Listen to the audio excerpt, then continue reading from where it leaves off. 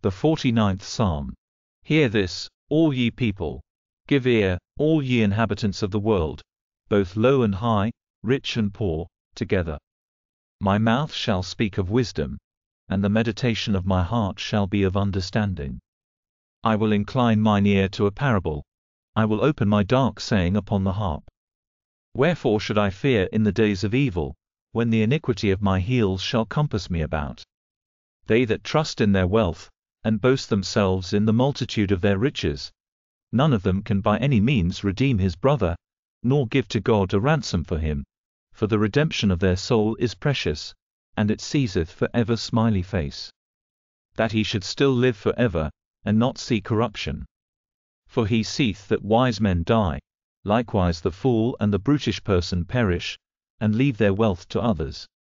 Their inward thought is, that their houses shall continue for ever, and their dwelling places to all generations. They call their lands after their own names. Nevertheless man being in honor abideth not. He is like the beasts that perish. This their way is their folly, yet their posterity approve their sayings. Selah. Like sheep they are laid in the grave. Death shall feed on them, and the upright shall have dominion over them in the morning, and their beauty shall consume in the grave from the dwelling. But God will redeem my soul from the power of the grave, for he shall receive me. Selah.